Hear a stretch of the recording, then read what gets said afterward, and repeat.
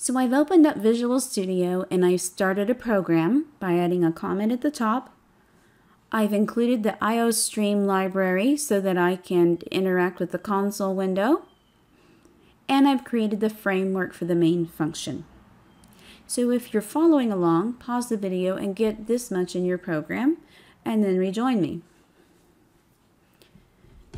Now, a moment ago when we were talking about random numbers, we mentioned that we need to include another library. So I'm going to go up here to the top of the program after line 4, and I'm going to add the other library, or the header file for the other library, and that is going to be C standard lib, all abbreviated. That's going to allow me to use the rand function.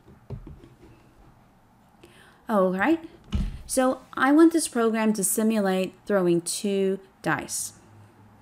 So I'm first going to create a variable for the value of each of them.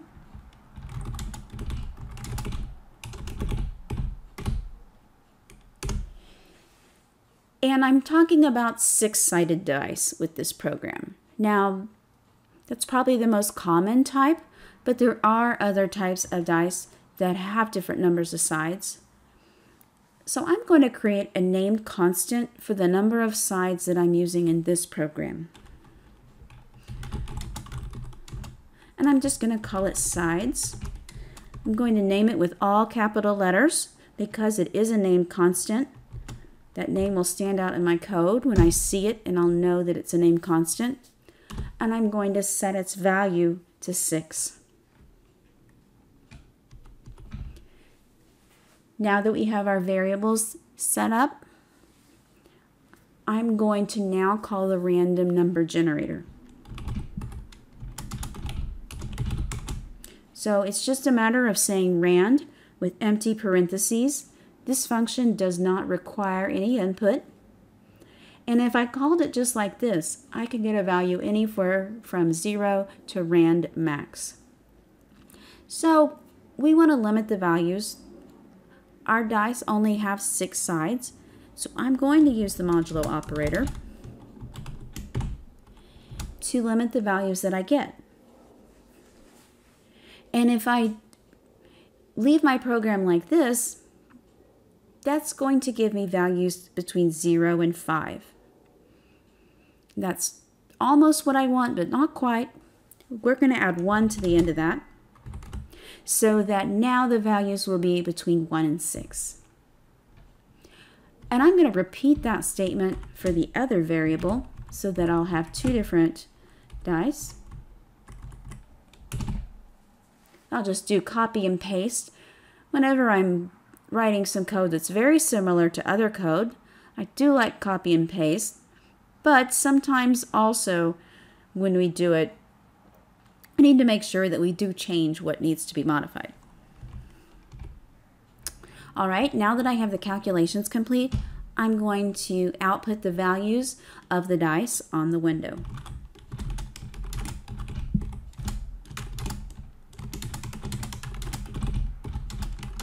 Just like I would do with any other program.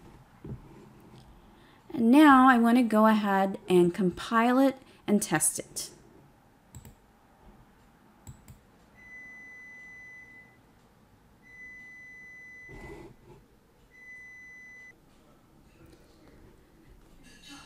So I compiled and ran the program. It compiled just fine. And when I ran it, I got the values of 6 and 6. Which doesn't look particularly random. So let's run it again.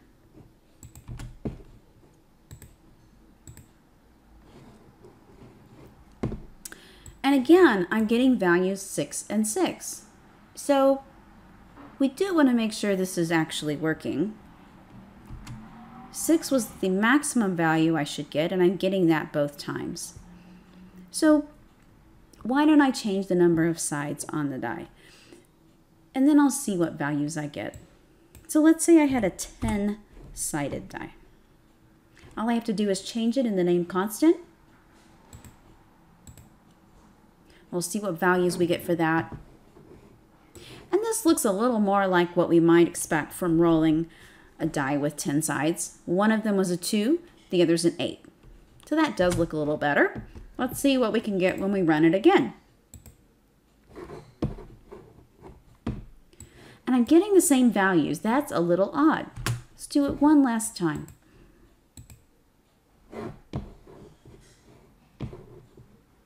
And once again, I'm getting values 2 and 8. So this program seems to be giving me the same values every time I run it. That's not really a good thing with a random number generator. So we need to take a look at why is this happening. And there is a reason for this, and that's something else that we need to look at next.